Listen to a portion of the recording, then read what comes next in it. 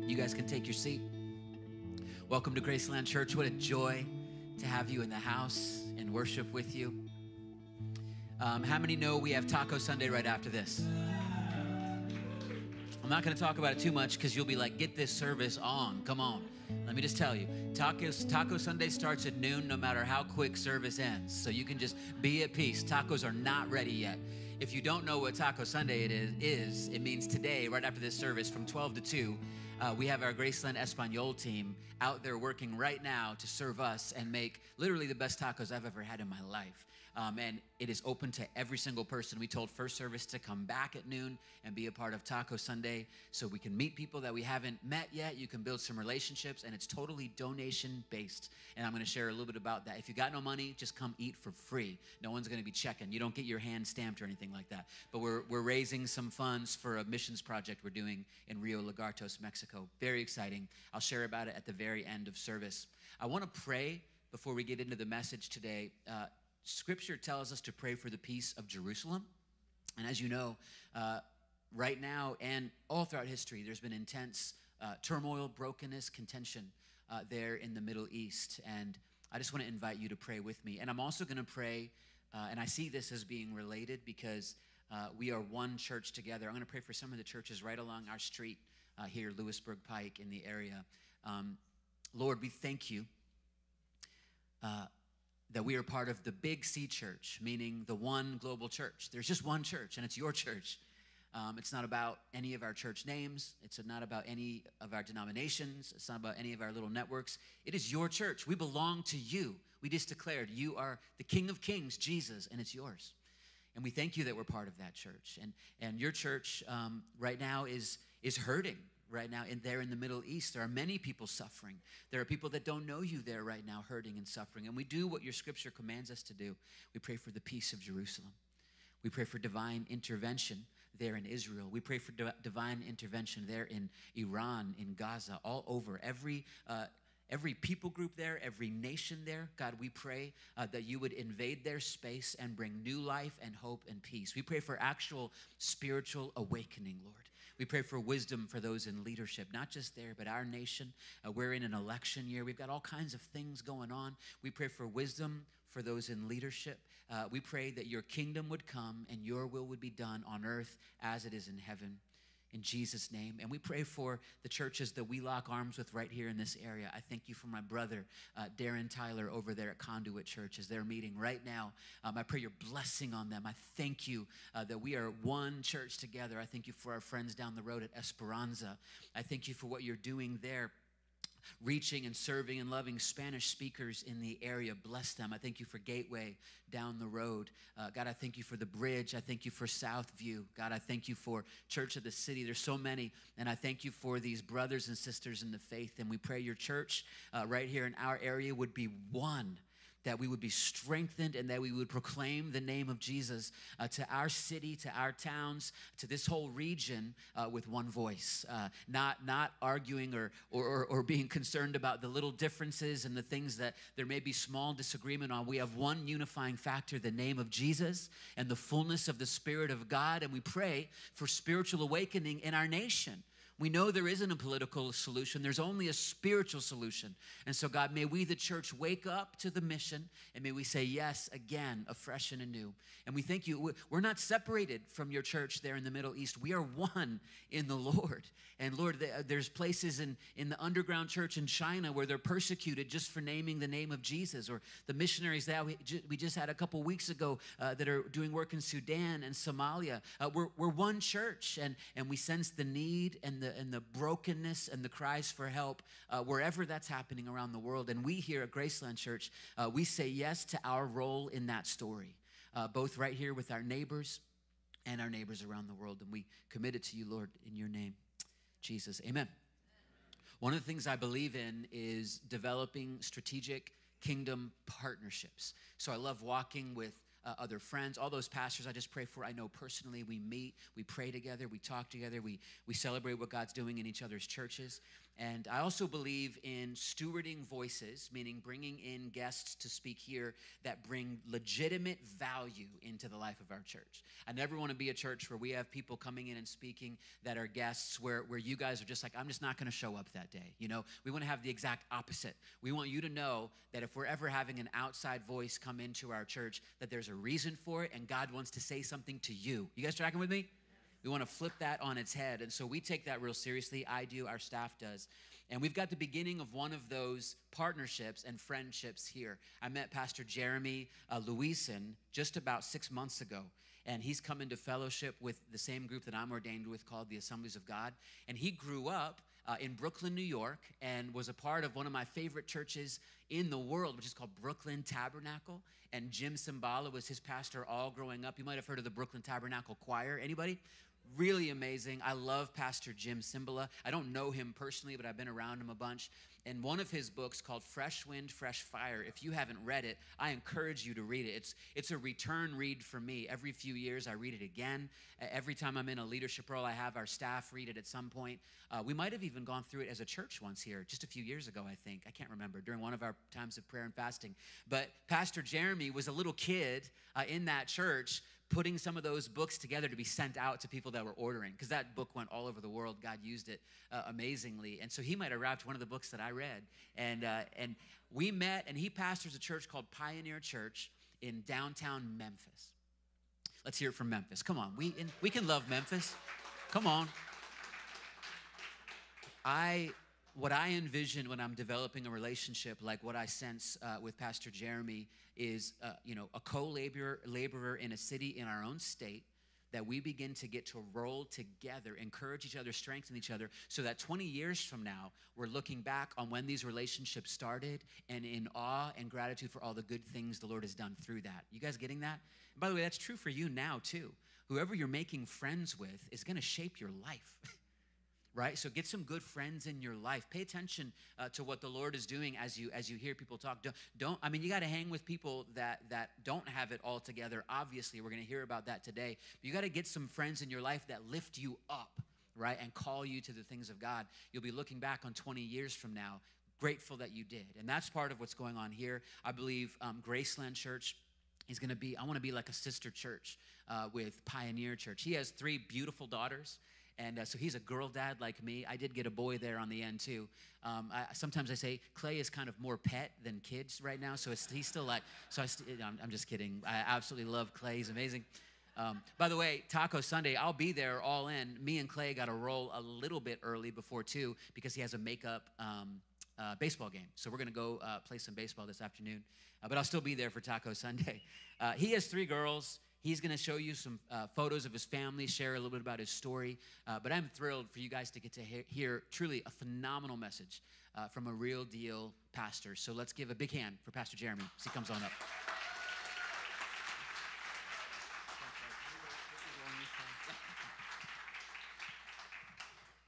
Graceland Church, thank you for having me. Thank you so much. Like you said, my name is Pastor Jeremy. I came out the hospital with the title, no, I'm just kidding. I'm a pastor in downtown Memphis. First, before I get into who I am, can we just all stand to our feet and give a round of applause and honor for Pastor Nathan and Jess, as they've just led such a beautiful church. Thank you. Thank you for having me. Thank you for your sacrifice. Thank you for your prayers. I'm honored to be here. Thank you, guys. I know today is a Mission Sunday to raise money for a missions trip. I'm going to preach y'all hungry. Don't you worry. By the end of this service, them tacos are going to taste better than you thought. You're going to like, is this manna from heaven? It might be. It might be. My wife and I, we planted Pioneer Church 7 years ago. We started in our living room with 8 people. And so we've grown to about like 250 people, give or take, in downtown Memphis. If they want to put up a picture of our family, that's us on Easter, because you really only look decent on Easter. You guys know this. That's the only time you can get all your kids dressed up decently. So that's my oldest, Shekinah. She's a bonus child of mine. Her mother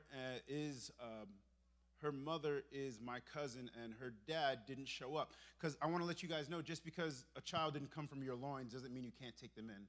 And so her dad decided not to show up, so I did. And so she is a part of our family. And then those are my 3 biological children, Ava, Isabella, and Sophia, and that's my wife. We've been married for 10 years, y'all. Come on. 10 years. When I got her, I had hair. And then I got married, and the hair was like, mission accomplished. And they all left, you know. Some of you guys know that. Come on now, come on now. You know, it's like when we first got married, I didn't have grays. Pastor Nathan was talking about being friends in the next 20 years, and I'm like, I'll still have the same haircut in the next 20 years. You'll be able to point me out. This beautiful chocolate milk dud. Okay, all right. Yeah, I know I'm black. Come on now, you can laugh at that. Similar to you guys, we're in our giving campaign called Meaningful to Memphis. Meaningful to Memphis. We are petitioning heaven that God position us that we can build a community center in downtown Memphis that will also double as a church, because you guys have heard about Memphis, right? And so I tell people seriously, like, Memphis is a modern day Nazareth, right? But if Jesus can come from Nazareth, good can come from Memphis. Amen? Amen. I know you hear all the bad stuff on the news, but don't believe what you hear all the time. The Spirit of God is still dwelling there, so there's still hope there. And so I don't care, because I tell people, like, yeah, I'm a pastor in Memphis, and they're like, oh, Memphis. And I'm like, yeah, Jesus came out of Nazareth, and nothing good comes from Nazareth, but look at Jesus. So we ask that anytime you think about us, pray for us, believe with us, petition heaven for us. Who here goes to the gym? Yep, it looks like, okay. All right, so some of you guys know, some of you guys don't know. When you go to the gym, right, it's a sweaty place. You go there, and you know you did something because you'll walk out sore. You'll be like, oh, I actually did something. And that's what church is going to be like this morning. You're going to walk out of here sore in Jesus' name, because there's going to be some spiritual muscles that you're like, oh, he touched it, and it hurts. And so I know people say, the church is a hospital. The church is not a hospital. It's a gym, and I'm your coach. Thank you for coming. Let's pray and then get into the word. Jesus, we just thank you. We love you. You have our affections. You have our attention. Let every word be planted in fertile soil. In Jesus' name, let us receive all that you have for us. In Jesus' name, amen. Anyone here work in retail? Or worked with people, right? Come on, come on. If you worked in retail and you don't smoke and you don't drink, that's the hand of God in your life, all right? That's the hand of God in your life. But I worked retail for about 8 years, and I learned something about human behavior. People will give you feedback when it's really, really, really, really good, really great work, right? They want to be like, let me talk to your manager. You need a raise. Like, oh my gosh, you've been so, anyone get that sometimes, yeah? And they're like, you're so amazing. I wish we had more of you. And you're like, stop, you know? And the other time that they only give you feedback is when you're really, really, really, really bad. And now the tone changes, right? It's no longer like, I want to talk to your manager. It's like, I want to talk to your manager. I need to talk to them right now. But that's the only time people give feedback. You want to know when people don't give feedback? When it's in the middle. When it's just okay. When it's just like, this was all right. It was okay. You know, like when someone cooks and it's not great, so it keeps the worms down. It was okay. No one gives feedback for the middle people. No one, because those are the people that do just enough to go on a 15-minute break. They do just enough just to get that person out of their face, right? It's no one who's inspired by their work. It's like, today, come on, some of us have had that day where you're like, I'm doing just enough to pay this bill. I'm doing just, but I find that just something so biblical about that, because in Revelation, God says, I know your deeds. They're neither hot nor cold.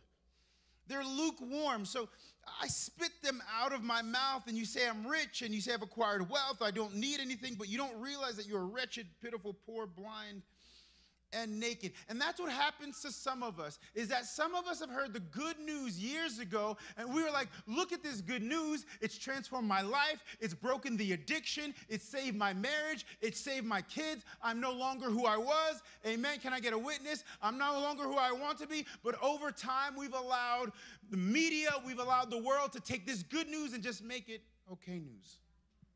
It's just okay. It's just okay. And I don't really want to tell people about it because, Jesus, you're so polarizing, and I don't want to offend anybody, but they could offend us, and it's okay. They can talk bad about it, and it's okay. Well, they don't really get it. And this good news, which is good today, it's been good news for 2,000 years. It's just we've made it okay news. No longer does it hold its power. No longer is it something that we're proud of. Now it's just like, I don't want to tell anyone to go to church. I don't want to tell anyone about Jesus because, the gospel may offend somebody. We've become middle people. It's like I go through the church motions, but I don't want to say anything out loud or do anything out loud to make someone uncomfortable. And we've replaced intimacy with intelligence sometimes, and then sometimes we just want to listen to the next podcast, or if I could watch the next sermon, or if I could do all these other things instead of meeting with him on my own, then that'll get me to him. And I want to tell you today, false. I don't care how many podcasts you listen to. The only way to draw near to Christ is to pursue him. There's an intimacy when you say, Lord, I need you. I need this good news because it's still transforming. It's still changing. It's still doing things in my life I yet not understand. This is good news. This is great news. But the only way to draw near to Christ is to remain close to him. That's the only way to do it. I want to tell you, no one's ever gotten saved in a comment section, so stop wasting your time. Putting a Bible verse under your profile picture doesn't make you a better Christian. It should hold you accountable to what you're saying. I know, I'm stepping on some people's toes. It's okay, this is not my church, so. I preach like this at my church, and for some reason, they keep on coming back. John 15, 4-5, Jesus says this. He says, remain in me as I remain in you. No branch can bear fruit by itself. It must remain in the vine. Neither can you bear fruit unless you remain in me. I am the vine. You are the branches. If you remain in me and I remain in you, you will bear much fruit. Apart from me, you can do nothing. What happens when fruit that gets plucked from the vine and never meets the intended target? It spoils. It rottens. Some of you guys know this full well. You bought a whole thing of bananas, and they're as brown as me right now, sitting in your house with potential to eat it. It's banana soup now. But that's what happens with Christians. The Lord fills us with fruit, and yet we don't go and we don't nourish someone by telling them the gospel, and so we get stale and we get rotten, and instead of being a partner in the gospel, we become a critic of the gospel. We become a critic of the church. You want to know what spoiled Christian sounds like? You want to know what rotten Christianity sounds like? I don't like the song that they did. I don't like the color of the carpet. I wish the pastor would do this. How come Pastor Nathan just doesn't preach the gospel? Why are you? That's spoiled Christianity. That's spoiled Christianity. I wish they would do this. When you were supposed to contend for the gospel, we become critics. We've gotten spoiled. Some of us think we were saved to just be put on a shelf and be a trophy Christian. I just want to stand there and look pretty, but you have to understand that when God redeemed you, he not only redeemed you to put you on the shelf and go, oh, look at that. He redeemed you and he restores you to kingdom work. That means he brought you back. He bought you back. And not only did he say, he says, I can't put you on the shelf. I got to restore you to kingdom work. And I know the word work sounds nasty to some of you. It's a curse word. Ugh. Some of you guys, some of our theologies is like, well, when we go to heaven, we don't have to work anymore. I'm here to burst your bubble. There will be work, y'all. Okay? Work was established before the fall of man. Go and read it for yourself. I promise you it was there. But it was a redeemed work. You see, the Lord fills you with the Holy Spirit to redeem your work. When you go to the workplace full of the Holy Spirit, He wants to redeem you. Am I speaking to someone in here? He wants to redeem your work. And you may be like, Pastor, I sit at a cubicle. That's redeemed work. Pastor, I work with my hands. It's redeemed work. When you give it to the Lord, please, it's good to have a retirement plan. It's good, but don't depend on it. Heaven is a way better retirement plan, let me tell you. It's way better. And guess what? There's no corruption in it. Some of you guys are like, well, I'll do this when I retire. Do it if you can now. You are redeemed and you are restored for a kingdom work now. Kingdom workers bear fruit. That's what we're called to do. We are called to bear fruit. We are a reflection of the heart of God. This is why the Christian who is active in the church and serving in their church, and they're a part of the local community, and they're part of the local expression, you have fruit. Everyone has heard of the fruit of the Spirit, right? Right, amen. If you haven't, Pastor Nathan's going to preach about it at some point. All right, it's the fruit of the Spirit. When people meet you, they are nourished because you are bearing fruit. If you have people walk away from you and you're just like, maybe you're not bearing fruit. But if people walk away and they're like, man, I'm encouraged, I'm inspired, I'm challenged, I'm a little sore, that means you are bearing fruit. And guess what? Fruit that's eaten and doesn't spoil is nourished fruit, and you bear more fruit. In Matthew 9:35, are you guys with me this morning? Amen? Amen. Thank God. I'm glad you guys got here. I know you guys, 50% of you guys came for the tacos. I know it. We got you, though. We got you. We don't feel bad. Next week is like hot dog week. We're going to get you again, you know. Some of you guys are like, I just came here for the tacos. I didn't know I was going to get all this. Matthew 9:35. Matthew 9:35. We're going to see this in the life of Jesus and the disciples when they walked the earth. It says, Jesus went through all the towns and villages. Y'all see that? Jesus went through. You see, a lot of us Christians, we've been conditioned and even believe that we were not made to go through, so we try to go around.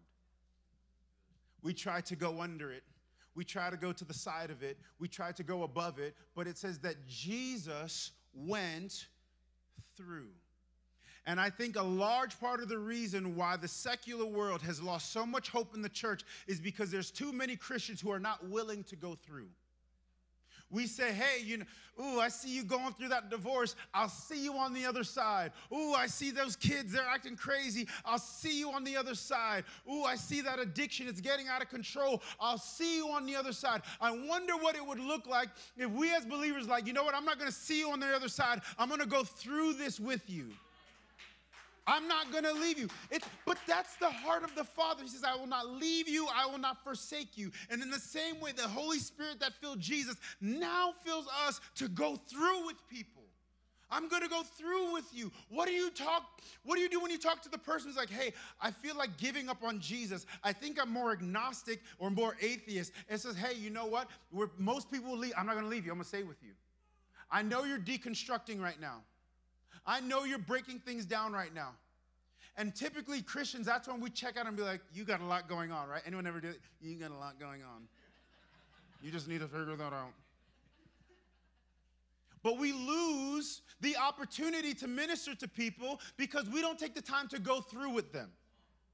What would it look like if someone's struggling with their sexual identity or someone's struggling with their own, I can't help them, they're Democrat, they're Republican, and God is like, are you crazy?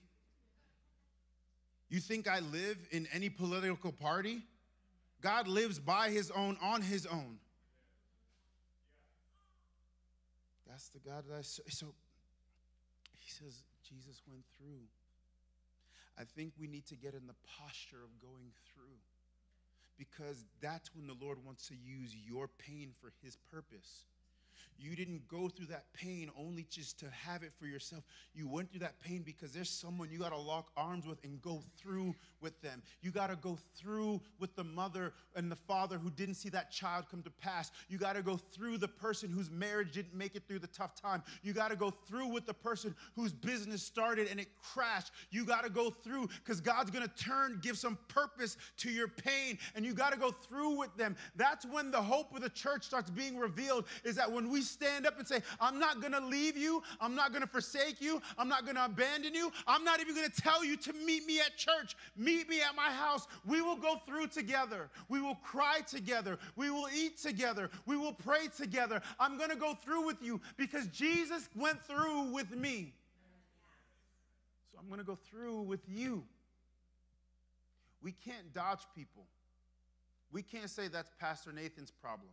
That's Pastor Nathan's person. No, no, no. You are a royal priesthood. I tell my church this. I'm going to tell y'all this too. I may not get invited back, but I'm going to say it anyways. Pastor Nathan's job is not to feed you on Monday.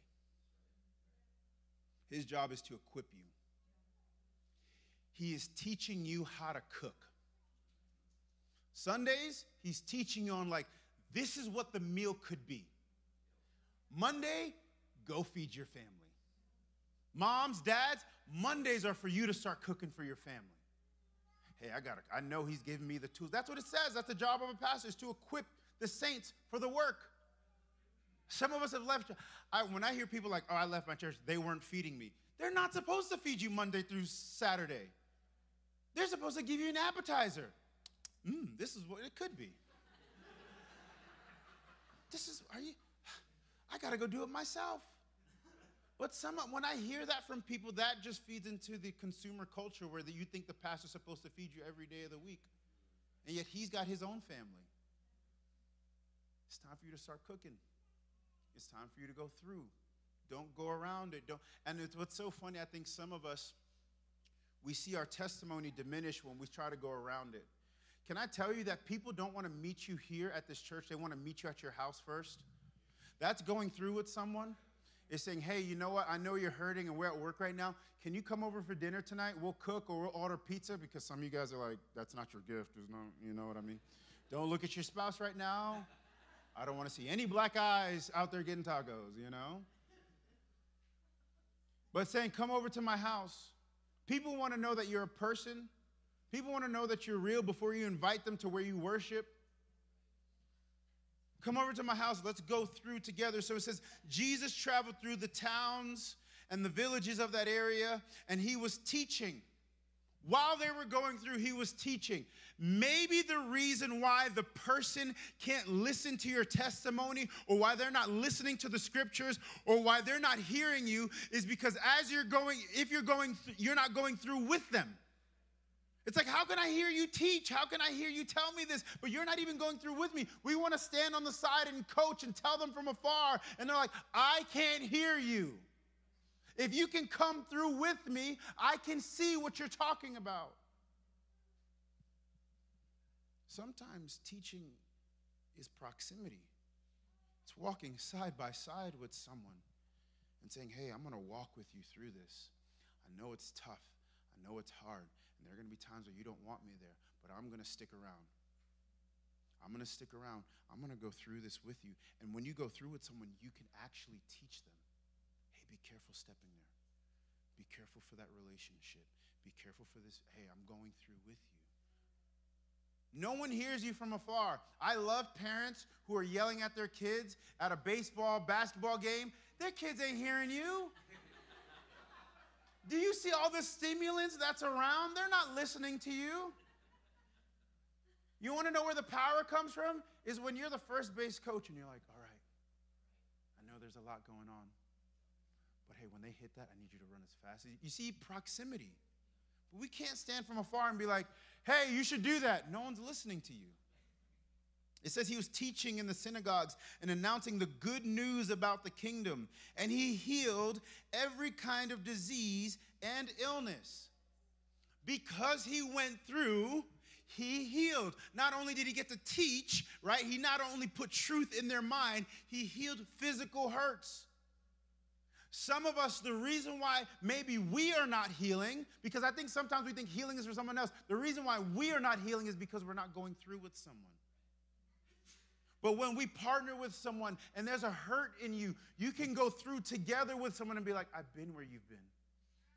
I remember when we lost that child. I remember when the business didn't work. I remember when our marriage didn't work. I remember when our kids were going crazy. I remember these things. And guess what? Healing begins to happen for the both of you. No longer is it just their healing. We're healing. So he healed them as he went through with them. I wonder if some of us haven't received our healing is because we haven't partnered with someone who has the same brokenness. Lord, why am I not healing? God is like, heal someone else, and I guarantee you your healing will happen at the same time. Go and heal someone else. So he went healing. When he saw the crowds, he had compassion on them. We need more believers with compassion. We need more believers with compassion. I know it's easy to argue with a random stranger on social media whom you'll never see. But that's a waste of time. If we were to have compassion on someone who was hurt, because even you want to know Jesus loves the people you hate, right? You know that, right? What if we were to have compassion on them and say, I know I don't like them and they don't like me, Lord, but let me see them the way you see them. Do you know how that's difficult? That's literally denying yourself and taking up the cross. God, you know they get on my last nerves. But help me see them the way you see them so that I can show compassion on them. What if the world is just yearning for Christians with compassion who are not going to judge him or say, I told you so, but will come with them and say, hey, I'm going to pray for you and I'm going to support you. We may not agree on the same things, but I love you. And I'm going to walk with you. And I'm going to be a sounding board for you. And when the world seems loud and confusing, I'm going to, by the power of the Holy Spirit, I'm going to speak to the broken things within you. He had compassion on them. I think sometimes we forget that we need to taste our words before we speak them. We forget. Anyone ever taste your words when you're getting angry at your kids and you're like,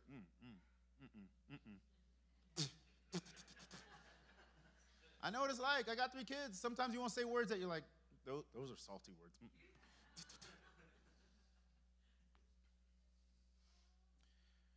said he had compassion on them because they were confused and helpless like sheep without a shepherd, which is very funny because in 2020 to 2022, people were trying to offend you by calling you a sheeple. People, you guys are sheep. And my response was like, well, Jesus goes after them. He leaves the 99 of them and goes for the one of them. So I'm going to be a sheep. Jesus said it himself. I think, how could we use that as an offense? You were just sheeple. Well, Jesus died for the sheep. You know what? Matter of fact, the Bible calls him a lamb that was slain. So if he's a sheep, I want to be that too. Because he'll come after me too. You want to know what he doesn't go after? It doesn't say he goes after goats. It doesn't say he goes after bulls. It doesn't say he goes after iguanas. No, he goes after sheep. So if he's going after sheep, being a sheep is a good thing to be. You're in great company. You're in great company. It was very silly when people were using that as an offense. I was just like, I am a sheep. I am. You're a sheeple. That's right. The Lord found me in my brokenness. You're right. I wandered away, and yet he came after me. You're right. I'm the ultimate person. No, I like when people people have tried to offend me, but I just get so bubbly sometimes where I'm like, aw, you really tried. No one can be your enemy if you see them as an opportunity. You have 0 enemies. I've had people call me the worst of names. Grew up in Brooklyn, New York. I got cursed at crossing the street wrong. I'm different. That's okay. And people have called me terrible things. But I've learned that for the sake of the gospel and for the sake of the kingdom glory, I will not be offended. Yes, your words may hurt, but I will not allow it to offend me. That's a whole sermon for a whole other day. Jesus says, he said to his disciples, the harvest is great, but the workers are few. So pray to the Lord who is in charge of the harvest and ask him to send more workers into the fields. Send more workers. The harvest is great, and the workers are few. I think some of us signed up, and we didn't want to be a worker, and we saw all this harvest, and God is like, I need you because the workers are few. And Pastor Nathan has been praying for a people who would come to this church and help with the harvest. The workers are few. I want to show, Jesus is calling us to work. We need to work. The reason why we're raising money for Rio Lagardo is because we need to work. And if you can't go, that's okay. Eat more tacos and give more money. We need to work. I want to show you guys how God revealed to me, the Holy Spirit revealed to me what work is. I don't know if you've ever seen this book. This is Green Eggs and Ham. Who here has read it? Some of you guys are like, that's the only book I've ever read in my life. This in the Bible, Green Eggs and Ham, best 50 words I've ever repeated in my life. Some of you guys are like, I learned how to read from that book.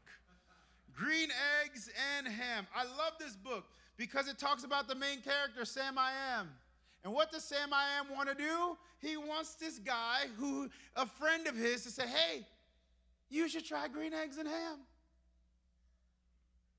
And here's how the nasty guy responds, because I didn't like it. That's Sam I Am, that's Sam I Am. I do not like that Sam I Am. I do not like green eggs and ham. If someone offered me free food, I would be like, Maybe he was upset because it was green. I'm like, Sam, that's kind of old. Give me something fresh. But he was upset. He keeps on giving me green eggs and ham. And Sam I Am goes, do you like green eggs and ham? And if you know it, say it with me. Will you eat them here or will you eat them there? There you go. I'm proud of you guys. I'll give you $1 for a taco later. He goes, I do not like them, Sam I Am. I do not like green eggs and ham. I bet you some of you guys came to church today not knowing that you were going to read a child's book. But here we are reading a child's book to the glory of the Lord. I do not like green eggs and ham. I do not like them here or there. I do not like them anywhere. And he walks away and he storms off like an angry teenager. You guys know that. Slams the door. I don't like him. And then so Sam I Am goes, all right, maybe he doesn't like him here and there. Maybe in a house. Maybe with a mouse. He's like, maybe it was location. Okay, I get it. Maybe it's a location. Maybe not here or there. Maybe in a house. Maybe with a mouse. Maybe in a box. Maybe with a fox. The options are endless. Like wherever you want to go. And he gets upset. I do not like them in a house with a mouse. I do not like them with a box or with a fox. I do not like them here or there. I do not like them anywhere. I do not like green eggs and ham. I do not like them. Sam I Am. And Sam I Am goes, okay, all right. You've made your point. Maybe on a train. Maybe on a train. Maybe in the rain, right? You guys know this. Maybe in the rain. Maybe you'll like them just in a moving. Maybe their food needs to be moving, okay? I get it. Like maybe in the train, maybe in the rain. And he gets upset. He goes, Sam I Am, Sam I Am. I do not like green eggs and ham. And then he goes, okay, maybe on a boat. Sam is upping the ante now. He's like, all right, box didn't work. Get a boat. Maybe on a boat, maybe with a goat. And then the train, testify, girl, come on. You could leave her in here, let her testify. And so the train that they're on, because he's asking him, maybe in the train, and the train runs off the train tracks, and it crashes into the boat. And there's massive chaos and calamity everywhere over green eggs and ham.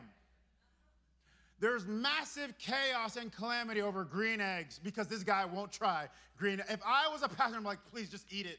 Please. There's calamity. We're all, like, you see it. Like, everyone's in the water. And they're floating in the water, and Sam I Am's like, you want to try green eggs and ham? And the guy's like, do you not see the catastrophe all around me? Do you not see that the train ran off the train track and crashed into the boat, and now every pedestrian is in the water with me looking at us while they're looking for life preservers, and you're here asking me about green eggs and ham? We are drowning, but you want me to eat. He's like, yeah. Yes, I want you to eat these green eggs and ham. Try them, try them. You will see that you will like them just as much as me. He's like, Sam I Am, if you will let me be, I will try your green eggs and ham. So look how reluctant he tries it, right? A part of me as a parent, you just want to take it back, like, fine, don't try it. How many of us done that, right? We get, fine, don't eat it. Kid's ungrateful. I gave you 4 snacks already. Give me that one back. So he tries it, and he goes, say, I like this green eggs and ham. I really do like them, Sam I Am. I really like this. You know what? I'll see why you'll eat them in a house with a mouse. I understand why you'll eat them in the box with a fox. I really like these green. I'll eat them here and there. I'll eat them in the train. I'll eat them in the rain. I'll eat them in the boat with a goat. Like, just anytime you're eating this, invite me. I really like green eggs and ham. I really like them, Sam I Am. And that's how the book ends. And it's like, I really do like it. And the Lord showed me that, like Sam I Am, the scripture literally says that we have to be as cunning as snakes and yet as gentle as doves. You see, Sam I Am didn't get in his emotions and get offended and go, fine. I've offered you Christianity. I've offered you Jesus. Fine, you're not getting it. I'm going to give up. Sam I Am woke up and he understood the Bible verse, the psalm that says, taste and see that the Lord is good. He understood that no matter the circumstance, I need to keep offering this green eggs and ham, because us as believers, no matter the circumstance, we need to keep offering Jesus. We need to keep showing them Jesus. We need to keep bringing him up in conversation. We need to keep on bringing him up in the workplace. We need to keep on bringing him up, because it's like as soon as they taste it, as soon as they encounter Jesus, they will see that the Lord is good.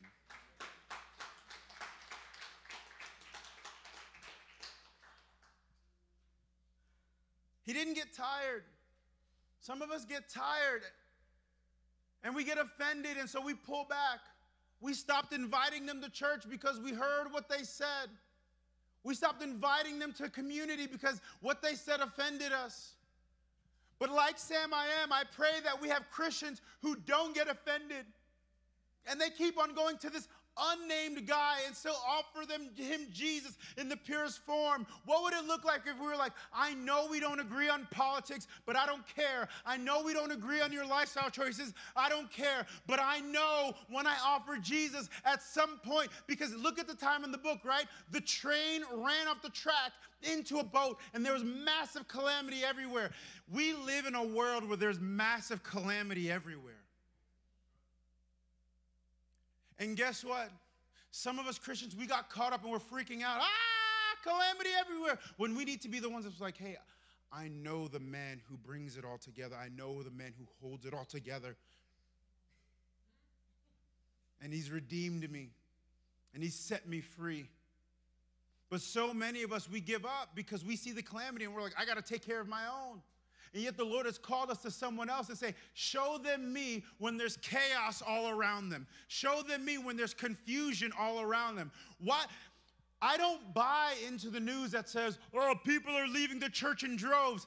It's okay. He's bringing them back in droves too.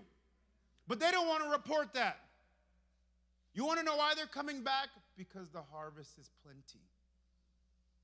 And the workers are few, but the workers keep on saying, hey, you got to come with me. Galatians 6:9 says, do not grow weary in doing good. At just the right time, we will reap a harvest. Worship team, come up. we will reap a harvest of blessing if we do not give up. There have been many times in our life where the world has said, stop talking about Jesus. Stop telling us about Jesus. You're forcing Christianity down our throat. Why do you keep talking about Jesus? Why do you keep bringing him up? Why do you keep on saying that there's a place? Why do you keep on inviting me? You know I hate you. You know I don't like you. But you're standing there with this platter and says, but if you would just taste the Lord. I know you may not like me, but look at Jesus. Look at him. Look at what he's done for me. Look at how he's transformed my family. Look at how he's changed my marriage. And the same thing that he did for me, he can do for you. You just have to taste and see. Just taste and see for yourself. You can't grow weary because you know what Sam I Am was in this book? A server. He was a servant. That's it. He showed up with his tray at every moment. You want to try him now? I think we forget that we're called to be servants. A servant above all. Jesus Christ says, I didn't come to be served, but to serve. If we forget that we're just here to serve and say, this is who Jesus is. I know this meal. I've had this meal for myself. This is who he is. And I know what the world is feeding you as well.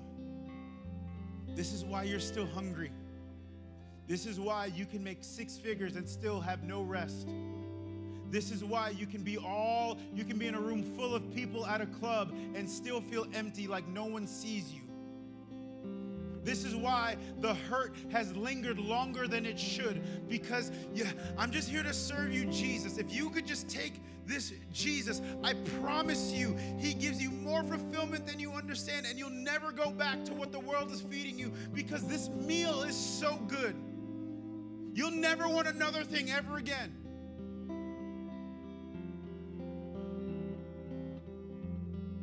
I love that Jesus washed the feet of the disciples before he died.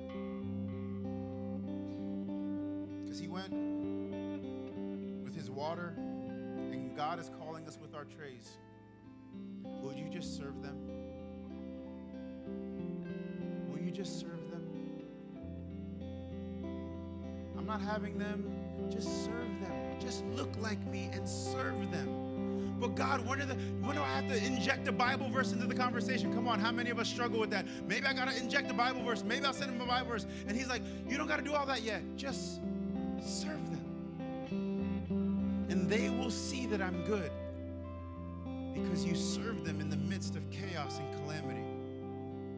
Does everyone receive that today? Stand to your feet.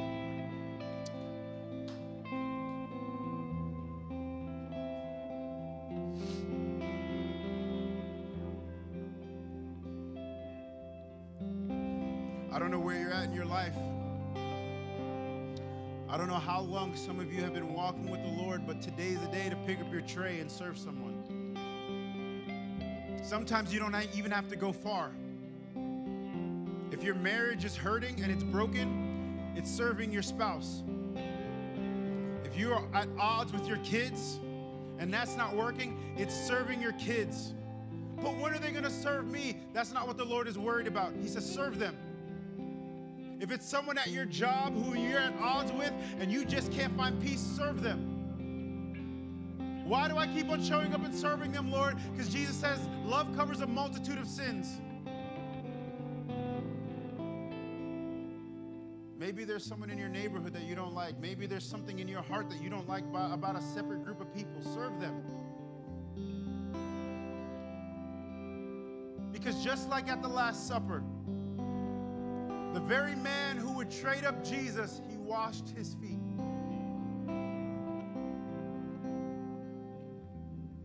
So if Jesus can wash the feet of someone who had ill intent and traded him and betrayed him, how much more can we pick up our trays and say, hey, I'm just here to serve you? In hopes that one day you'll see Jesus through me. And then at that point, you'll see him for yourself.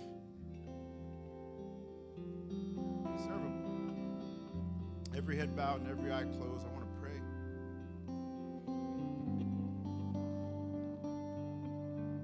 Father, we just thank you for who you are. We just thank you, Lord God, that we are filled with the Holy Spirit to do the work of the Lord. Father, show us as a people how to serve those who are far from you. Show us how to serve those that they might see Christ in our service, that they might see Christ in what we do, and not only what we say, but what we do.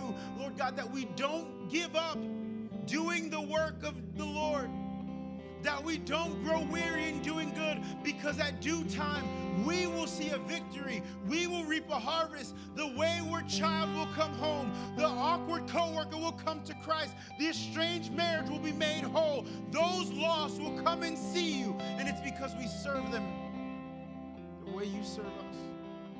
And so we serve you, Lord, for your kingdom glory. Father, we don't pray for an easy life. We pray for strong spirits. So strengthen us and strengthen us again, that the glory of the Lord may be revealed in what we do and what we say. In Jesus' name, and everyone said. Church, can we thank Pastor Jeremy? What a great message. It was awesome. Beautiful, thank you. Great message. What we're going to do is sing this song. Then we're going to have a few little announcements, and then we'll go eat. But I'd like to challenge you with two things as we sing. Whoever you're thinking of, whoever that neighbor may be, someone that maybe has been on your heart throughout this message, I want to encourage you to invite that person over for a meal, maybe this week, maybe next week, and begin to live out what he talked about. I also want to encourage you as we sing this to cry out for your own need for God once again. We forget that we can taste and see that the Lord is good. He doesn't want us living in the depths of shame and brokenness and fear and anxiousness that we get stuck in. So as we sing this, I pray you'll let your heart and your soul and spirit rise up to the Lord. Confess your need for him. So Lord, as we sing it, we confess we need you. And we also say, Lord, use us in the lives of these neighbors, these friends, these family members. They need you. They need to taste and see you. And may we have the persistence, the perseverance, the unoffendable spirit, and the joy and the servanthood of the guy in the book. Is it Sam I Am? Okay. I didn't want to say the wrong name. May we all be the Sam I Ams.